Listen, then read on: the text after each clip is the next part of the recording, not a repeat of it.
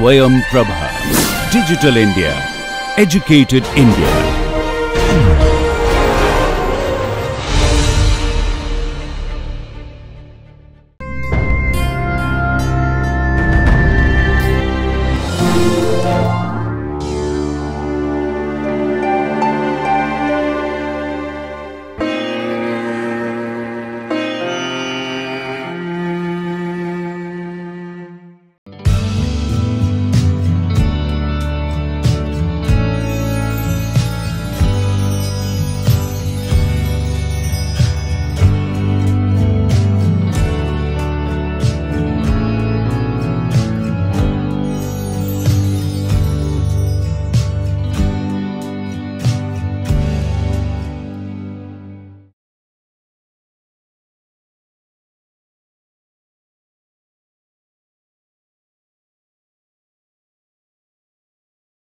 Welcome to the module 5 part 1.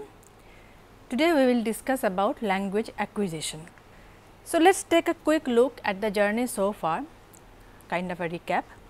So, till now we have seen that language in both its structural as well as functional domains is inextricably related to the neurocognitive as well as socio-cultural aspects of human experience. So, not only is language connected to the mechanisms within the brain, within the cognitive apparatus, but also it is informed and it is in a constant interaction with the socio-cultural environment, the input from the outside of the human body. So, there is a mixture of various factors that give rise to what we see in terms of language output. So, we have seen that through various aspects of language, starting with the category formation process and how it is expressed in language, the framing of an experience, and then schemas and metaphors and metonymy and so on and so forth. Various experiences of human life and how they are closely connected to the fundamental aspects of human cognition, which is then revealed through language. So, this is what we have seen till now. Now, let us turn to yet another very interesting angle of language, which is that of learning. How does language learning take place? So, in this segment we will look at a few important points in this domain. So, we will start with language acquisition in children. Typically, when we are talking about language acquisition in children, we will be referring to first language acquisition. So, within first language acquisition, there are various standpoints theoretically. Some of them are belong to one category of theories, some of them belong to another category of theories, and ultimately more or less it all we can categorize them. The various theoretical positions can be categorized either belonging to the nature or the nurture part of the nature nurture debate. So, while talking about these theories, we will look at only few of the scholars we will be able to look at, but the most important ones among them will be Skinner, Chomsky, Luria, Vygotsky, Piaget, Sellers, Bandura, Brunner and so on. And then we will be talking about language acquisition in terms of social cognition, and of course, there are two very important concepts as far as language acquisition is concerned, the notion of critical period hypothesis and the idea of the theory of mind. So, theory of mind and its role in language development in terms of both typical and atypical children will also be covered in short. And then we will move on to the role of joint attention, as in how attentional mechanism in terms of joint attention in case of children shape the way language acquisition takes place. And then we will conclude with some of the recent latest developments in this domain as to where research is today as we speak. This is the roadmap we will follow. Now, first language acquisition. Children learn language under normal circumstances. This is a no brainer. Every normally developing child learns to speak and masters language within a very short period of time. So, it is understood that this capacity to learn language is innate. Humans are born with the capacity to speak. Of course, as we have seen in the introductory lectures that language may not be entirely exclusively human, but largely the complexities of various kinds of language manipulation with respect to various other factors might be human. So, this is a capacity that is understood to be a very important part of human being human, if not exclusively be an exclusive criteria. So, but the type of language that one will speak is not pre-decided, it depends on the kind of circumstances one is born into. And there are stages of development, starts with babbling, cooing and one word stage to two word stage and so on and so forth. There are stages of development that is also universal, almost universal. There are children everywhere learn to speak in the same way. However, it is on the surface a very simple affair. Every child learns to speak, normally speaking. Under normal circumstances, every child learns to speak, and that too remarkably fast. But that is exactly where the question is. How is it that a very complex phenomena of language, a complex phenomena of the understanding of the rules of language as well as in the structural rules of language as well as the usage of the same tool, how is it that it is done, it is mastered in such a remarkably short span of time? Now, compare language learning with respect to any other complex learning mechanism, for example, mathematics. Children master mathematics at a much later stage as opposed to language. So, that is what language is a complex phenomenon, it is not a simple thing. Though it appears simple, but we have already seen through various aspects of it that it is not simple at all. There are so many layers to it, there are so many interactions to master and so on and so forth. So, how is it done? So, that is where the primary debate has always been, primary scientific inquiry has been as to how children do what they do with respect to language. Children master language at a very remarkably fast pace. By the age 5 or 5, they are fluent speakers of whatever language they are born into. So, that is where the a large number of theoretical standpoints have come into being, and there are the linguists and psychologists, most notably psychologists. Most of the theories have come from psychology and also from linguistics to try and find out what is the underlying mechanism that makes children master language even when the other complex mechanisms do not seem to be doing so well with children. It takes much longer time, for example, mathematics. So, before we go into the details of each of these stalwarts who talked about and who have given us theoretical understanding as to how this probably happens, let us just look at, let us try to kind of box them into types of theories. So, on the at the beginning we will talk about the behaviorism, the theory of behaviorism. We have already discussed about behaviorism in the introductory part. Behaviorism was one of the most important, most influential theoretical standpoint in psychology till 1950s, 60s or so, which believed that the human behavior is what we need to study, and that behavioral output is a result of an input system. So, there is a stimulus response sort of a loop that is at the core of various learning processes of humans, and that included language. So, language is taught by the teachers, by the parents, by any other caregiver and so on and so forth. So, within this larger umbrella term, we will discuss about Skinner, B.F. Skinner, the most well known of them, and of course, Albert Bandura. And then we will move on to nativist theory of language, which primarily owes its existence to Chomsky, Noam Chomsky, who opined that children are born with a language learning faculty, the language acquisition device, which he called language acquisition device in the beginning, later on he called it universal grammar. So, we are all hardwired to learn language, it cannot be taught to us. The environment may be a supplementary input, but environment does not teach us to speak, we are already predetermined to be able to speak. The mechanism, the grammar is already there. And then we will move on to talk about constructivists.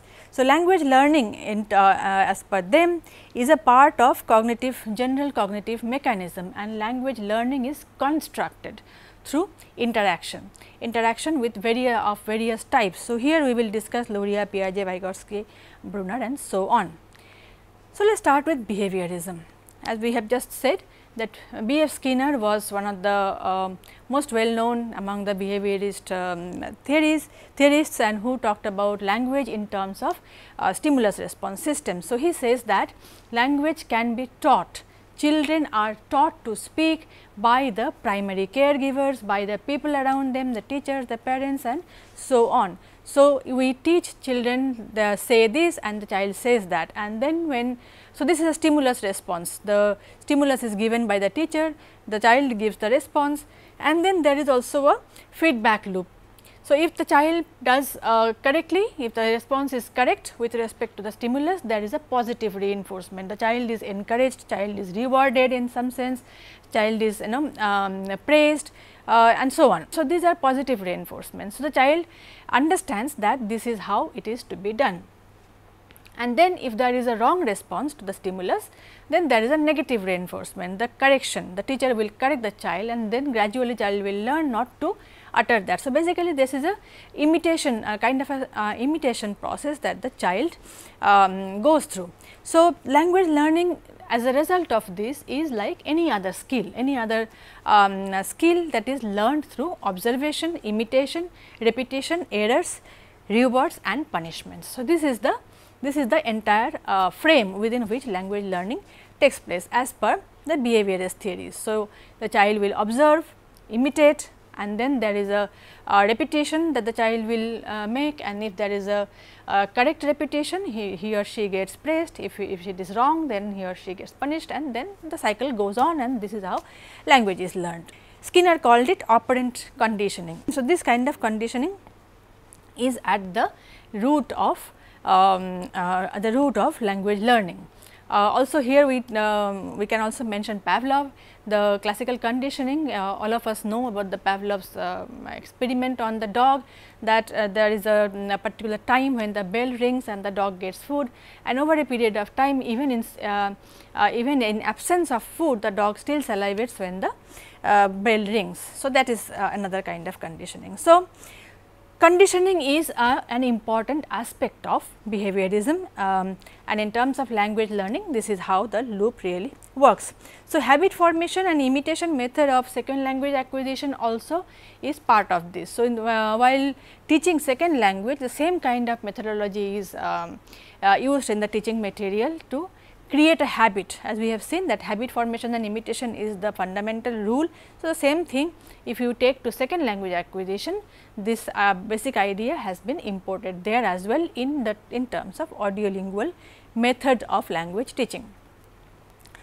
Yet another important scholar is Albert Bandura, who also largely speaking. Now, when we say that both Skinner and Bandura can be understood as behaviorists, we must remember that one thing, that they do not really agree on every point, on every aspect of this methodology.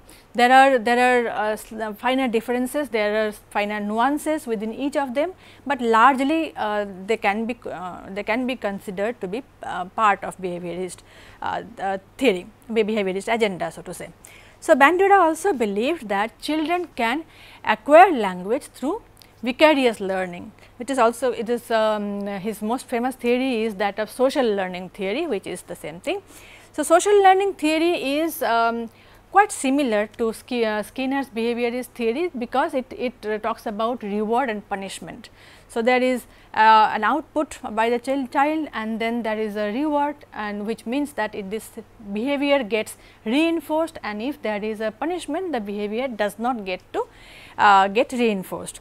So, though his theory is similar with behaviorist theory of learning, however, Bandura makes a very significant contribution here, and in terms of there is a slight difference between him and Skinner, because Bandura talks about cognitive conditioning, cognitive processes. He includes cognitive processes as part of the language learning mechanism.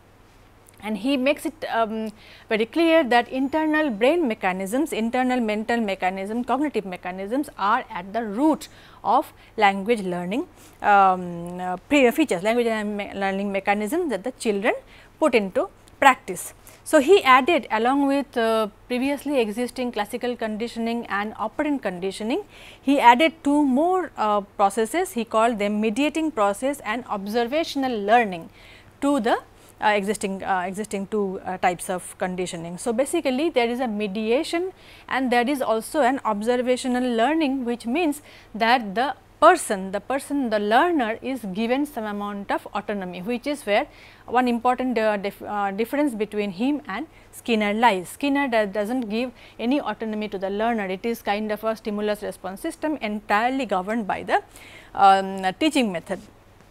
But he firmly believes, Bandura firmly believes that social learning is a very important criteria, and says that it is a 4-stage process. It has and he names them attention, retention, motor, reproduction and motivation. This is how it can be reproduced. So, these are the 4 stages of learning language as per Bandura is concerned. So, you may notice that there is attention is one important aspect here, which as we will see as we move on, that many theorists, many cognitive psychologists, neuroscientists and linguists have agreed on this aspect, that attention plays an extremely important role in learning language as it does in all other language processing mechanisms. So, observes the child, the learner observes others behavior, pays attention.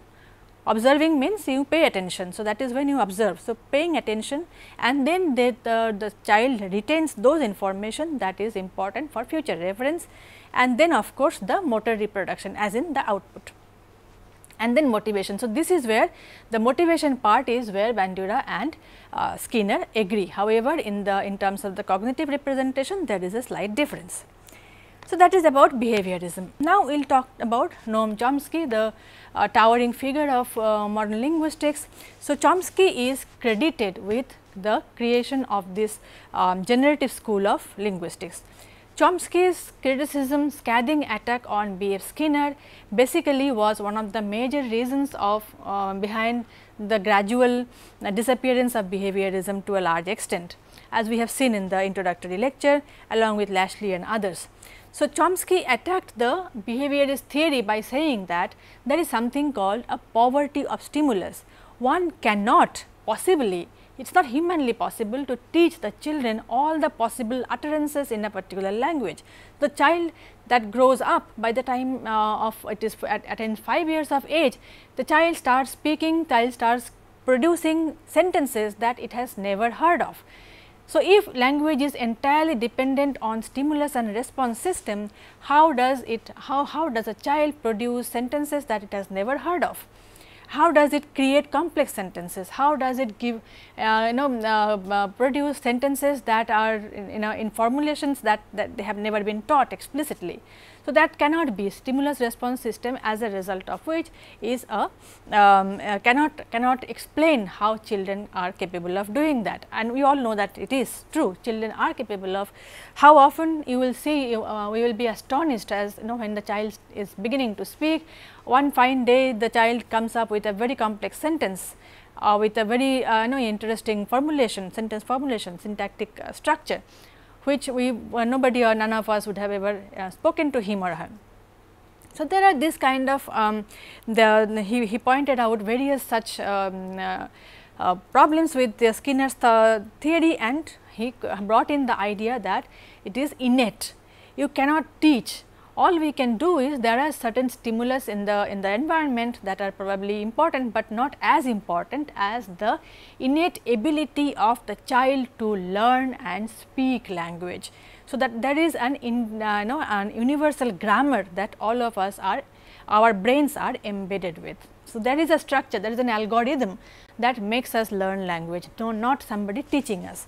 This is the primary understanding of Chomsky's innateness hypothesis. So, and this particular mechanism, that what he called LAD in the beginning and later on universal grammar, is that this is responsible for language learning, nothing else.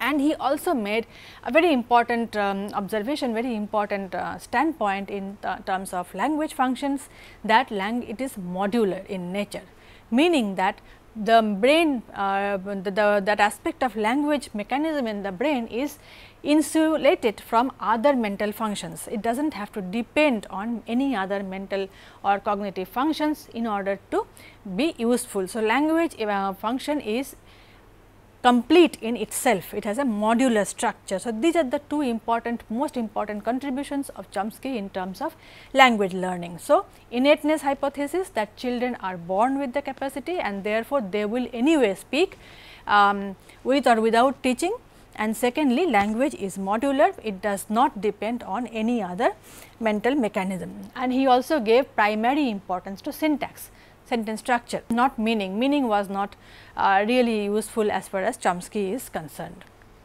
Similarly, we also have Sellers, who is, again there are differences between them, there are not exact, they do not talk about the same things, but largely Sellers also believes in Chomsky's innateness hypothesis. However, he has his own way of presenting it. So, he says that there is a prior abstract knowledge before the acquisition of language. This is where that is where the innateness hypothesis comes in.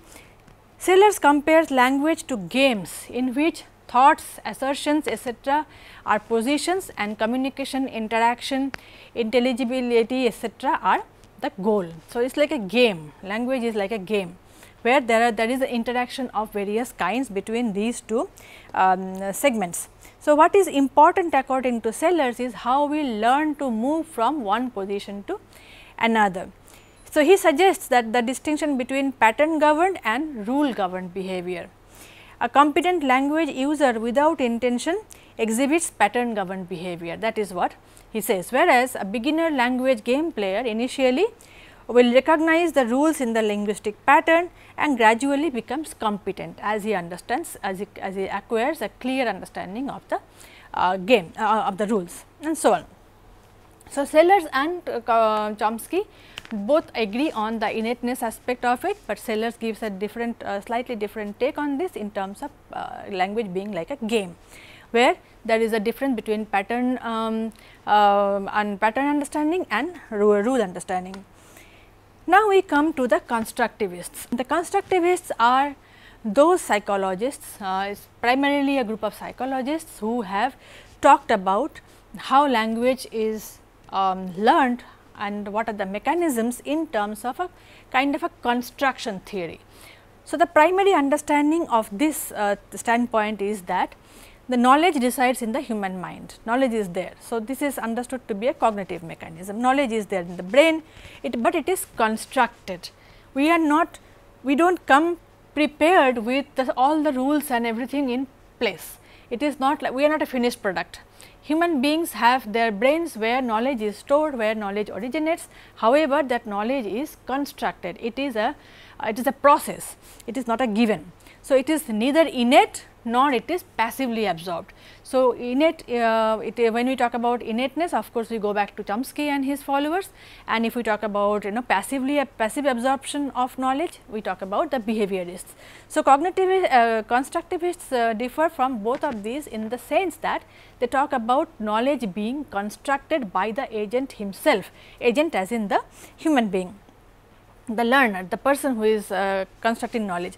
So, the learner has an active role in this particular theoretical understanding.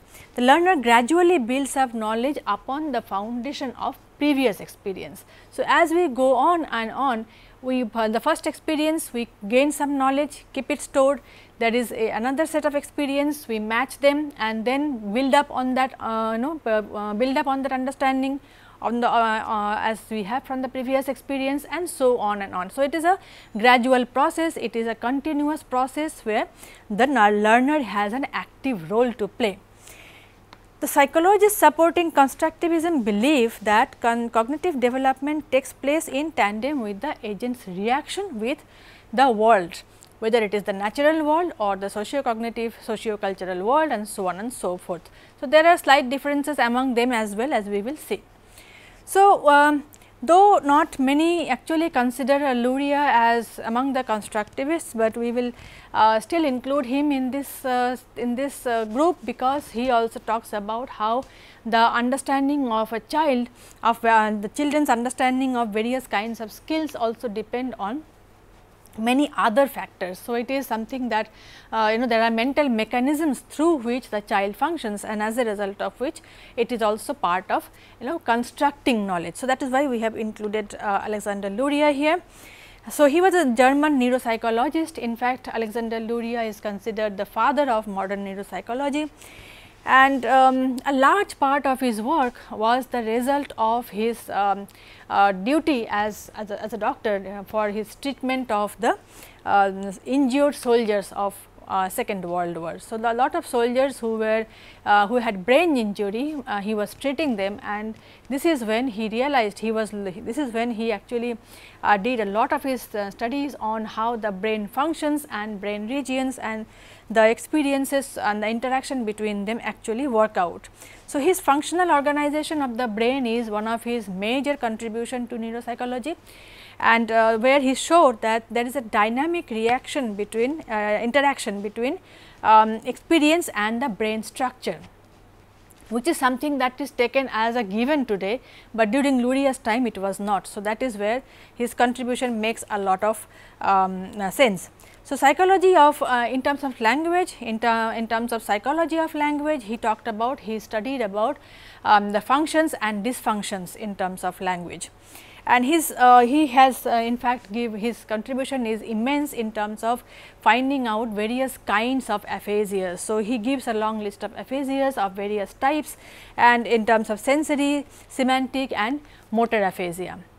But what we are interested here in this particular segment, we are not talking about aphasia as of now. So, we will be talking about the cognitive processes, the model of cognitive process that Luria gave us. So, he says that language and in general psychological processes represent brain functional systems. So, what we see, the output, the language or any other mental function is basically a result of the functional system in the brain, in the physical brain. So, brain areas, various brain areas work together to for any particular function to be carried out, including language. So, this is an important observation. Of course, again today we know it as almost like a common sense, but at that time this was not so commonly understood. So, he says that different brain regions, different neuronal networks come together to carry out one single function, mental function. It can be language, it can be any other function. And he gives these types of this is a structure, that attention, arousal, motivation, planning and processing as the finer aspects of that process. So, there is this the various nodes of a particular process. That attention is like when you this is actually this model was of course not given by Luria, but it is based on his understanding. It came out slightly later by Naglieri and Das. They created the PASS model. This is so PASS model basically refers to planning, attention, simultaneous and successive processing, as to what is the core of mental mechanism, what is the core of any kind of psychological process, be it language, be it anything else. You need to have certain, the segmentation is like this. So, the first and foremost is paying attention. Remember, Bandura also retains this. Bandura is a later psychologist. So, he also retains the attention part.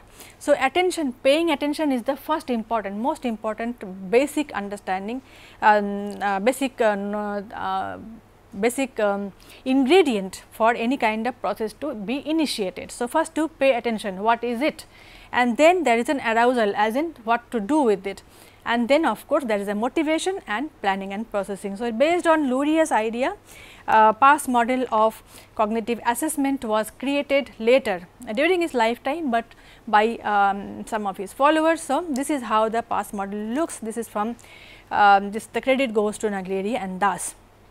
So, the stages are like this. So, there is an input from the sensory organs, and then there is a processing where you have sorting, analyzing and interpreting, and then there is an output, which is the behavior of any kind of action. And arousal basically refers to the mind getting alert as to asking what is it? What is it that has to be done? So, it is questioning the input. And then attention, of course, it is orienting attention to the same thing and surveys the it surveys what has come in just now from the sensory input. And then lexical ambiguities can be processed simultaneously, whereas syntactic ambiguity of deep structure and surface structure can be understood as successive processes. Remember past model, simultaneous and successive processes. So, there is input, there is a processing with respect to arousal and attention, and then there is a processes, either it is simultaneous. So, in terms of language function, some language functions can be considered simultaneous, like for example, lexical ambiguity, lexical ambiguity understanding, and syntactic ambiguity in terms of deep and surface structure is considered to be successive. So, basically this is what Luria talks about in terms of language function. So, this structure remains same. Some of the aspects may be highlighted in case of language, or some other aspects can be highlighted for any other kind of mental mechanism, but the structure, the thematic structure remains the same. So, he actually studied arousal, motivation and dialogue in spontaneous speech to arrive at what is understood to be automatic verbal behavior. So, what we see as an automatic verbal behavior has in the background this kind of processes which he actually studied. And he also teamed up with Vygotsky and carried out a lot of work on social cultural influences in language as well. However, after Vygotsky's moved on, he concentrated on other areas due to also there were some other problems. So, anyways, so through these investigations he arrived at the conclusion that language cannot be studied independently, but must be tied to understanding cognition. That is exactly why we are talking about Luria. Even though he has not been called a constructivist as such, he is one of the first neuropsychologists to talk about language in terms of other mental functions. Remember, Chomsky does not agree. Chomsky says language function is complete in itself. However, Luria, going back to Luria, he says that language cannot simply be understood in terms of itself alone. It has to be understood. So, basically that is where the attention and the planning, these are not language dependent functions, these are other mental functions like psychological functions, cognitive functions that are not non-linguistic in nature, but in order to give us what is considered automatic verbal output, we need the help of these kinds of various other mental mechanisms. Also, we need to look at the input system, input as in from the sensory inputs, whether it is visual or auditory or tactile or whatever, all these kinds of input information is also important, and then we need to collaborate with the output mechanism, sensory motor mechanism, in order to have an output. So, those things need to be taken together if we have to look at if we have to really understand how language function works. So, that is what Luria talked about. And then we move on to yet another towering figure, Jean Piaget. Jean Piaget was a child psychologist, and he stressed that language learning is an integral part of cognitive development. So, you see the similarity, and it is linked to biological maturation. This is a very significant contribution of Piaget. He talks about that as a child matures biologically through stages of life, cognitive development also follows, and then language also features in one part of that during that developmental stage. So, there are these 4 stages that Piaget talked about. There is sensory motor stage from birth to 2 years of age, and then pre-operational stage 2 to 7 years, and then it goes on like this. So, in the first stage, mental representation and schemas are formed. We did talk about Piaget when we talked about image schemas, that children, when very small children, infants in fact, when they interact with the world, the physical world, their repeated experiences do give rise to certain schematic understanding of the world. So, there is a thought process that is getting prepared, that is getting concretized at that stage when the child interacts with the physical world, and forming those schemas of experiences. So, the child understands the world, understands the experiences through different kinds of schematic representation. That has already that we already have experimental evidence now, and language starts to appear at the end of the first stage. So, all of us know that children, by the time they are 2 years of age, they are already in one or two word stages, they are already speaking. So, this is when the child realizes that words can be used to represent those objects and feelings. So, till now it was pre-linguistic stage, pre-verbal stage, it was only in terms of the schematic representation. At the age of 2 onward, that representation gets a voice, so to say, it gets a label in terms of language. So, language now represents those very schematic understanding that the child was already creating. So, thought in this case precedes language as far as Piaget is concerned. So, in this stage a child starts thinking, but the thought is egocentric, it is driven by self gain. That is what as far as Piaget goes. Thus, according to Piaget, mental development occurs before language development. A particular amount of mental development, cognitive development is already in place before the child starts to speak. He does not highlight the socio-cultural and environmental setting too much, and because thought is already, thought precedes language. So, language does not really influence thought as far as Piaget is concerned. So, according to Piaget, language is driven by thought and mental development precedes language development. This is in a nutshell what Jean Piaget talked about in terms of language development. So, the schematics structure is already there, thought processes are already quite to a large extent there, and then the child starts to learn language when it is time. Now, Vygotsky on the other hand, Lev Vygotsky based his theory on constructivist learning theory and put emphasis on culture and environment to a large extent. He stressed the importance of social environment in understanding human interaction, because the language is not spoken in a vacuum, that we have already seen. So, language is situated within a socio-cultural environment, and this is how the child learns, that this is how the child's language development really takes place, with a significant amount of input from the environment. A child's development appears on two planes as far as Vygotsky is concerned, social and psychological plane, and there is a strong relationship between these two. So, on the psychological level, of course, there are those cognitive development that is happening stage by stage, but at the same time, and at the social level, at the social plane also, the child is constantly getting input from outside world, and this strengthens his cognitive development. So, according to Vygotsky's philosophy, language plays a crucial role in shaping the overt behavior of an individual as well as influencing the covert behavior, that is thinking. So, in fact, he talks about private speech and then he says that private speech later on develops into what is, it kind of goes underground and it becomes thought, that is what is covert behavior. Overt behavior is the language output and the covert behavior is basically thought. And he also talks about, he gives various other kinds of ideas also in terms of ZPD and scaffolding and so on and so forth. All these basically refer to the socio-cultural conditioning that the child goes through. So, this is very crucial for skill development of a child, which the child can use for developing higher mental functions on his own. So, this view expresses the idea that an individual's experiences form and shape the behavior of that particular person.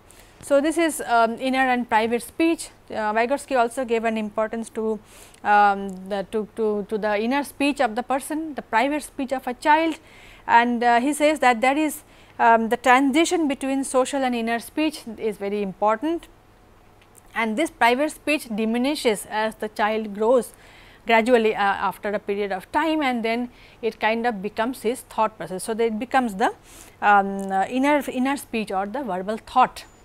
So, we have already seen that within the constructivist theory there are many people, however, they all are not they do not all talk about the same thing in the same way. Of course, largely there is a common understanding that knowledge, like any other knowledge, language learning is also a constructive mechanism. It is the learner constructs the knowledge of language in terms of both psychological and social input.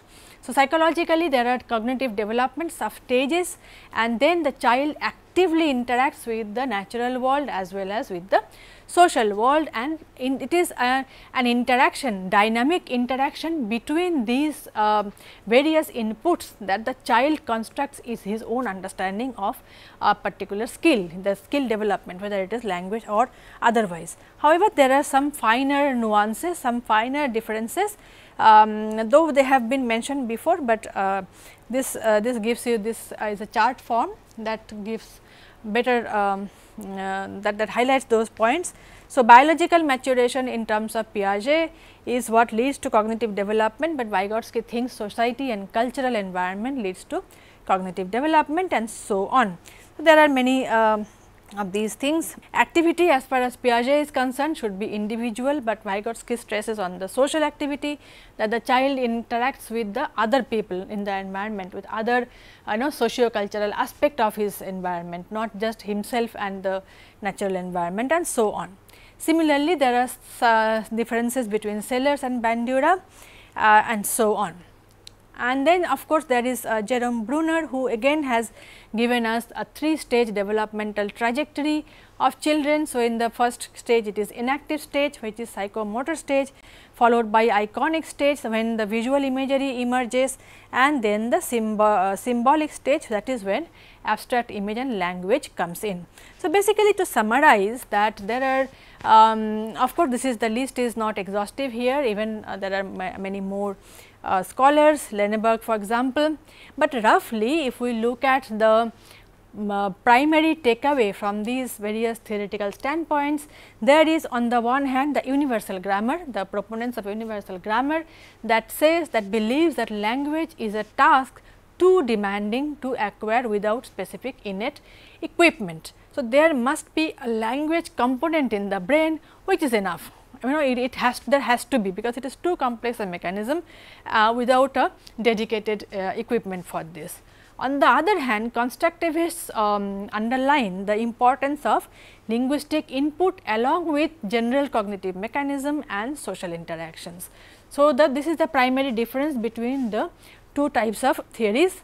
However, let us not forget that Chomsky also agrees that the social environment, the linguistic environment is also important. It is not that it is not important at all, but he gives more importance to the mechanism that we are born with. But on the other hand, constructivists do not believe in an innate grammar. They believe that this is constructed, the child's language learning, the child's understanding of language and its usage and so on, all the different facets of a complex mechanism called language is constructed, actively constructed by the learner by these kind of various interactions.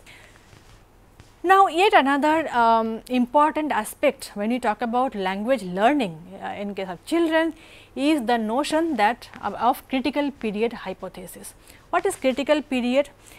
Critical period is basically a biological thing, a biological notion that there is a very small temporal window in the postnatal early postnatal life of biological entities, where certain specific skill sets should be in place.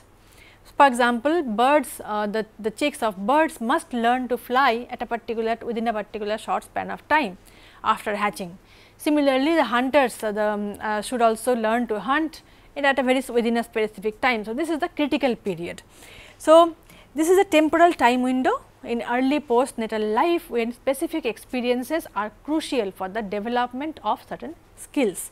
And for many other less complex nervous systems, like animals with less complex nervous system, behavioral repertoire like foraging, fighting strategies etc., are developed by intrinsic developmental mechanisms and are in place early. So, because these are innate mechanisms, it is understood that any innate mechanism. So, for a bird to fly is an innate mechanism, for a predator to be able to hunt is an instinct, it is innate. So, those innate capacities must be in place at a very early stage of life. This is what critical period is all about.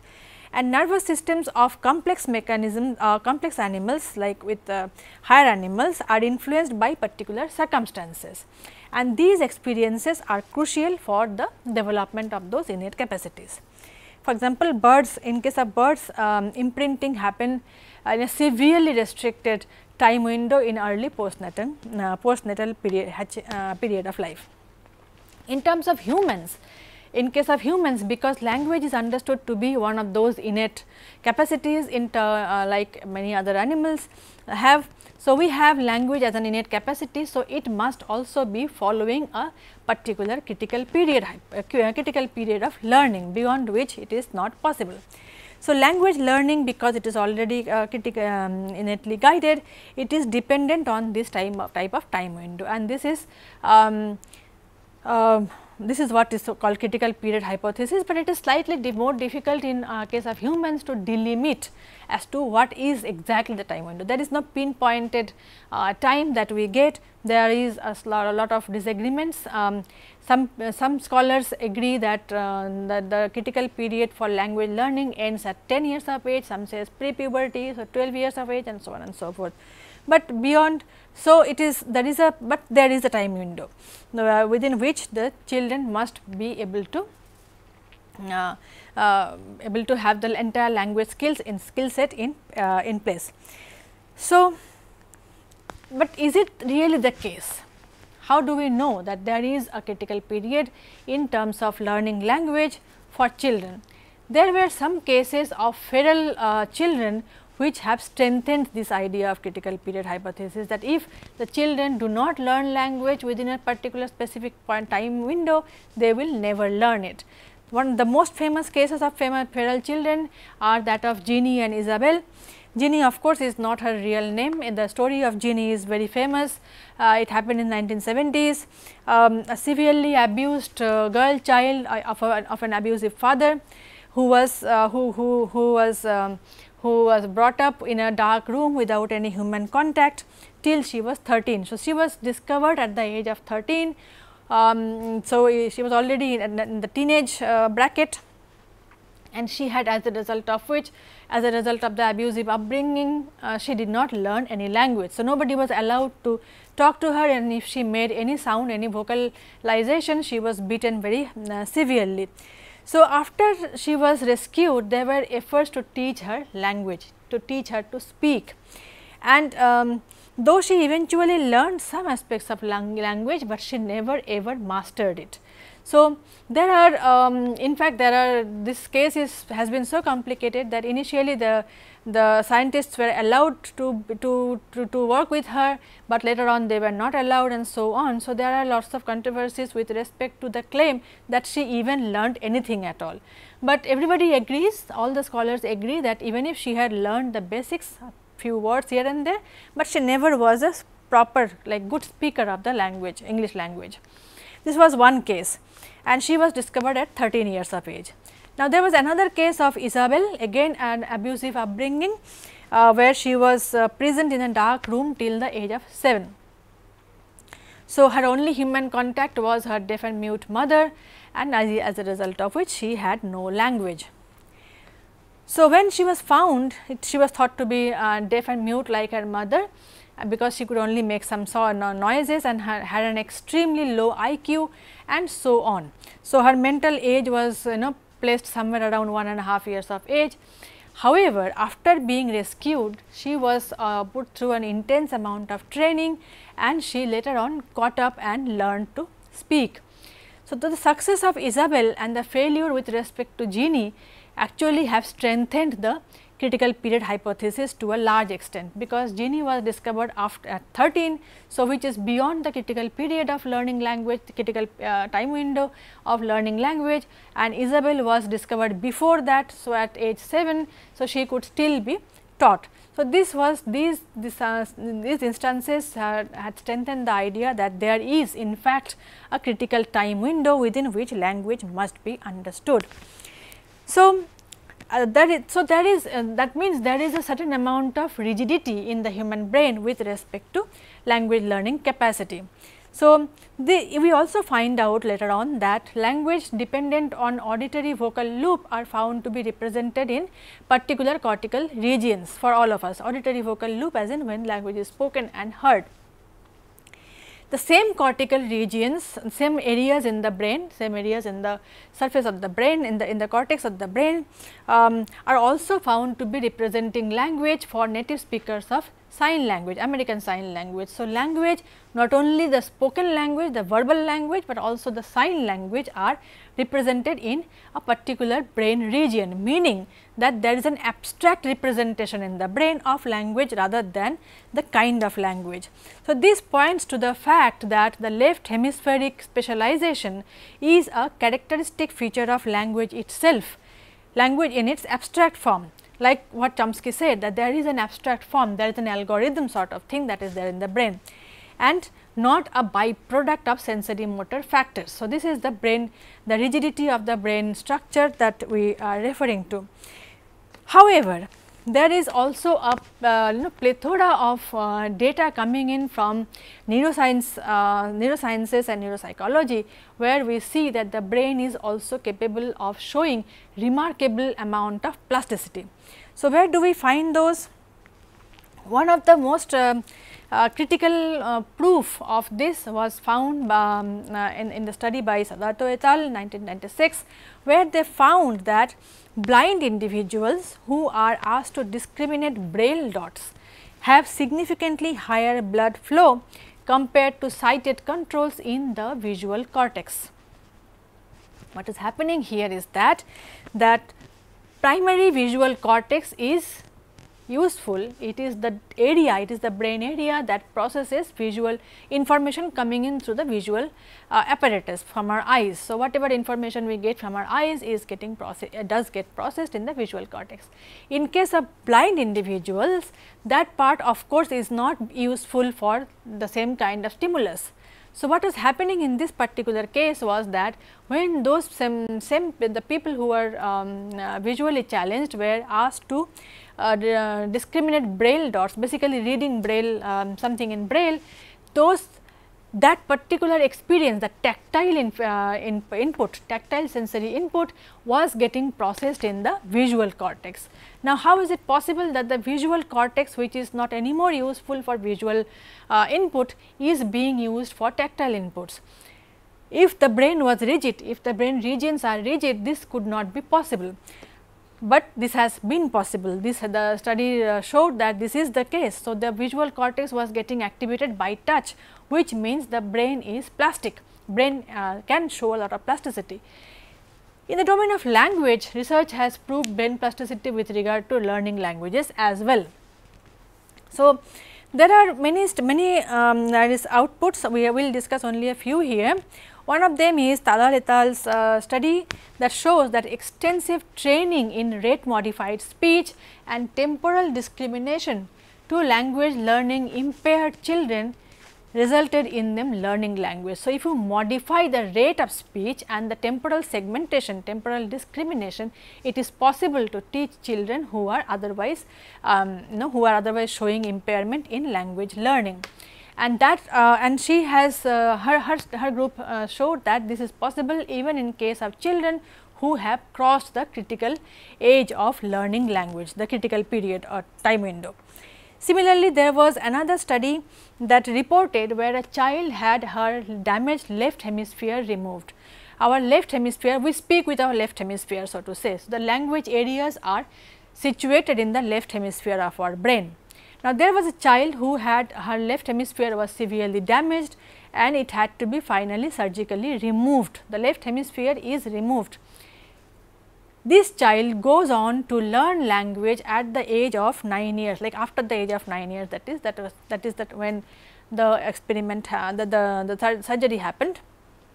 So, this suggests that See, when the left hemisphere, which is responsible for language learning, is removed entirely, which means that this child learned language with her right hemisphere, which is not the traditionally believed domain of brain that is responsible for learning language. So, if the brain is not is not capable of plasticity, this will not happen, but it has already happened. The study has already proved that.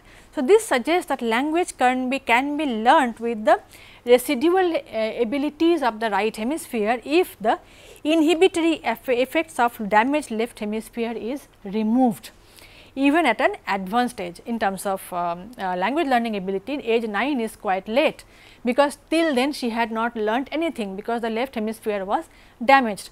So, which means that inability to learn a new language at a later stage in life may be because of reasons other than critical period. So, there are some proof coming from this kind of various studies that show that it is possible. It is possible to learn language at a later stage of life, and it is possible to master the language probably also. However, they may not be the reason may not be a critical period, reason may be somewhere else. In this case, in this child's case, it was the brain, the damaged left hemisphere, in some other case something else, which can be corrected, because the brain is remarkably plastic. It cannot be, because the plasticity we will discuss in the next in yet another segment in more detail, where we will see that brain is remarkably plastic. It can adapt to a lot of demanding scenarios. So, it cannot be possible that language cannot be learned. It is another skill set, it can be certainly learned. However, latest findings, but research in this domain is still going on, and we have new evidence every other day that informs us about finer nuances within this domain. And some latest findings suggest that critical period may not hold for language learning as a whole, as in one will not be able to learn language at all. That kind of position is too strong to take. However, there might be some aspects of language, some grammatical aspects of language that might get affected.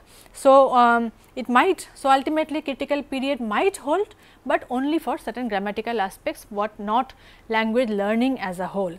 So, even within grammatical aspect, a smaller some smaller aspects of grammaticality that might get affected. So, this is about critical period hypothesis, which is a very important notion in terms of language learning.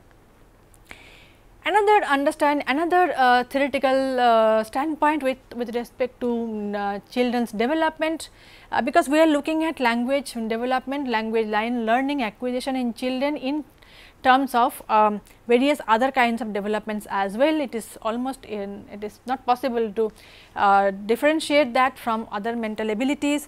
So, there is another notion called theory of mind. So, what is theory of mind? This is a very important socio-cognitive skill. This is something, this is at the root of human behavior, at the root of human mental capacities, and it involves developing a sense of what others are thinking. We automatically know by looking at another person what he or she might be thinking, and what we can predict the behavior of others and so on. So, this helps us form our responses in a given scenario. So, this is theory of mind. So, this is not something we are born with. Humans are not born with the understanding that people have unique beliefs and thoughts. This is a learned behavior. In childhood, children do not know, and very small children do not understand that what she is thinking is not the same as what another person is thinking. So, this is a learned behavior, hence theory of mind is learned. This stage is arrived at through various developmental stages that a child goes through. This includes the notion of attention, that is something we will bring up again and again, attention, and intention of others as well as imitation of others mental states. First stage is that of attention. Children learn very early that looking is not just seeing, but also a tool to be selectively used to gathering information. In fact, remarkable findings in this domain has come out that children who are very small, like infants, 4 to 6 months old infants, understand that attention is a crucial. So, they know that how to channel others' attention as well. So, they know that looking is not just seeing, but also a tool that can be used for getting more information about that particular aspect in the scene. So, they have been found to be utilizing this mechanism to in their parents to get attention to themselves. As early as 7 to 9 months of age, children are capable of understanding attention in others. Their behavior shows that the development of this social skill is an important predecessor to developing theory of mind, TOM as we call them, and Simon Baron-Cohen's contribution in this domain is immense. So, this is the beginning part. So, children start understanding that there is a mechanism of attention. They understand their own attention, that they can actually get more information by paying attention to certain thing. They can also modulate their parents' attention towards themselves by using those skills, and this is on which the later on theory of mind is built upon. This stage is followed by acting, and knowing that people can act on that catches their attention. So, goal directed behavior starts from that particular aspect. This behavior is dependent upon intention. So, attention followed by action and intention, and people can have various different kinds of intentions and therefore, different behaviors. These are the components that gradually give rise to what we understand as theory of mind. So, imitation is often understood to be another important aspect. However, there are disagreements among researchers on this. Children use pretend play. All of us have seen children playing like kings and queens and teachers and students. So, pretend play is a very important and integral aspect of children's development. This is the time that reflects, that shows us that they have developed the understanding that different mental states are related to, attributable to different characters. So, they know how a teacher will behave, and how the teacher's behavioral output is depends on the intention and attentional mechanism of the teacher. So, the teacher understands things like this, which is different from the student in the same given bigger scene.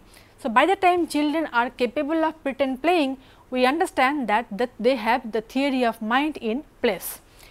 This is something that is common and taken for granted. However, this does not happen all the time. So, theory of mind refers to the ability to attribute mental states to oneself and to others. The idea that others have intents, beliefs, pretension, knowledge, etc., and that these can be different from one's own. So, we have a mental state, another person has another mental state, which includes all these attributes: pretension, belief, knowledge, and so on. In normal population, this grows by the time the human child is about 5 years of age. This is when they start the pretend playing. However, atypical population like children suffering from ADHD, autism spectrum disorder, etc., are shown to have delayed development of this attribute. So, it entails what theory of mind basically entails is that other people have thoughts, beliefs, etc. In short, that mind that can be different from our own. So, mental states, there are differences in mental states, as a result of which mental states, because mental states cause behavior. So, this difference in mental states can also cause difference in behavior, and once one understands that, one can also predict the behavioral output in another person. This is not just human, this is not exclusively human, this is also found in many other primates, even birds and rodents. So, we will look at the some experimental details of theory of mind development in children in the next part.